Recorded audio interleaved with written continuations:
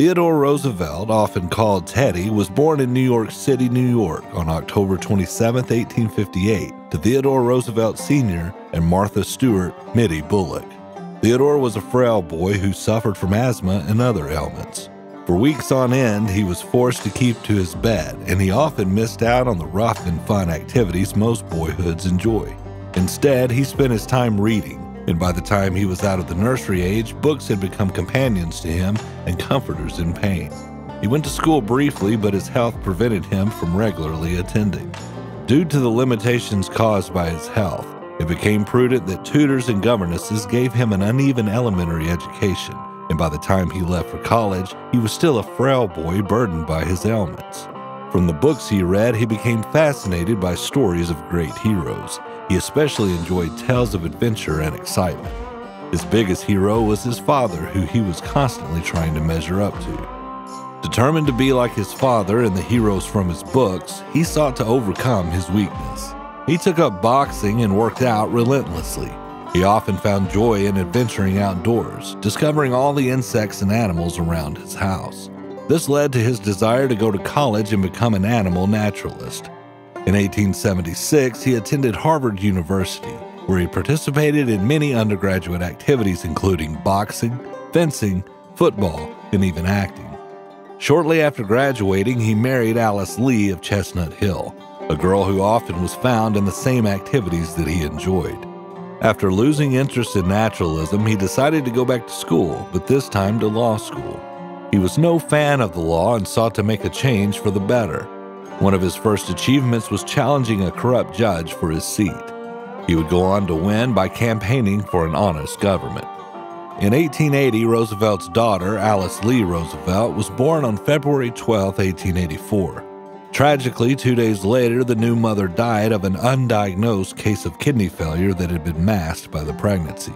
In his diary, Roosevelt wrote a large X on the page, and then, "The light has gone out of my life." His mother, Mittie, had died of typhoid fever 11 hours earlier at 3 a.m. in the same house on 57th Street in Manhattan. This tragedy led him to seek solitude on a ranch that he purchased in North Dakota. While in North Dakota, he bred a great herd of cattle and was joined by his old friends Bill Sewell and Wilmot Dow. Together they built a house on the ranch and called it Elkhorn. He now enjoyed the rugged life of a ranchman, working on the roundup, riding for days on end after stray cattle, hunting over the bare prairies and up the rugged peaks. He finally had a rugged and tough body he sought as a young man. In 1886, politics called to him once more, this time as the Republican nominee for the mayor of New York City. He lost the race, but in the same year he married his second wife, Edith Kermit Carew. In 1897, President William McKinley appointed him Assistant Secretary of the Navy, and he devoted his time to preparing for war with Spain, which he believed was inevitable. Roosevelt utilized the brief periods when he was acting secretary during his chief's absence to carry forward the policy which he deemed essential to national safety. Roosevelt's proactive measures helped to secure the much-needed coal and ships that ultimately enabled the U.S. Navy to destroy the Spanish fleet at Manila. When the war was nearing its end in 1898, Roosevelt resigned his position and offered his services to the president in raising the cavalry regiments which Congress authorized. He became lieutenant colonel and served under his friend Leonard Wood, a veteran from the Indian Wars. Early in May, the Rough Riders, as they were so nicknamed, began to gather from all parts of the country at San Antonio, Texas. The training was brief but thorough. 6 weeks after the regiment was organized, it stood trained and equipped on the firing line outside of Santiago de Cuba. The Rough Riders got their first taste of battle in June 1898 at the Battle of Las Guasimas. Teddy led the center of the formation and revealed himself as a brave leader who stayed calm and offered sound judgment in the heat of battle. A week later, the Battle of San Juan Hill was fought, which later became known as the bloodiest battle of the war. Due to poor leadership by the commanding general, the Rough Riders were forced to hunker down while they waited for orders.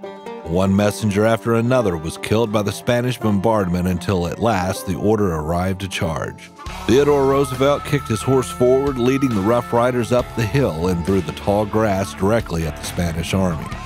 As bullets flew by, men to his left and right fell, but the charge continued. As he reached defenses of barbed wire, he dismounted his horse, found a way through the barbed wire fence and continued the charge. He was an inspiration to all of his men that day, which ended in victory and a full Spanish retreat.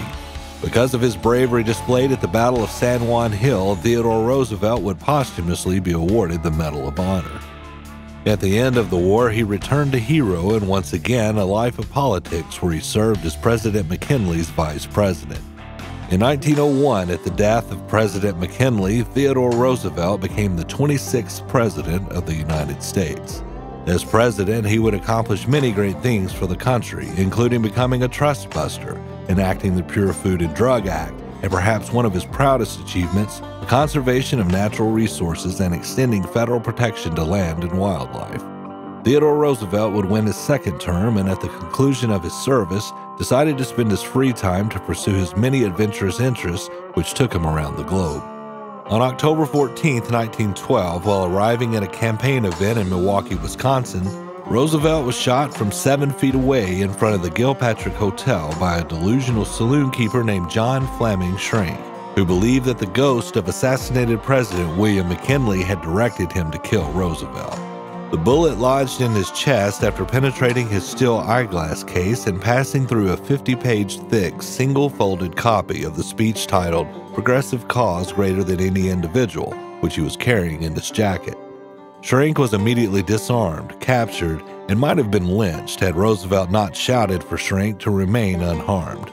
Roosevelt assured the crowd that he was all right, and then ordered police to take charge of Shrink and to make sure no violence was done to him. As an experienced hunter and anatomist, Roosevelt correctly concluded that since he was not coughing blood, the bullet had not reached his lung.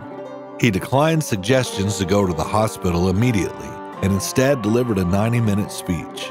His opening comments to the gathered crowd were, "Ladies and gentlemen, I don't know whether you fully understand that I have just been shot, but it takes more than that to kill a bull moose." Only after finishing his address did he accept medical attention. Theodore Teddy Roosevelt, despite a sickly youth, grew to be a great man, a brave hero of the Spanish-American War, and one of America's most adored presidents, boldly emblazing him as a legend of the West.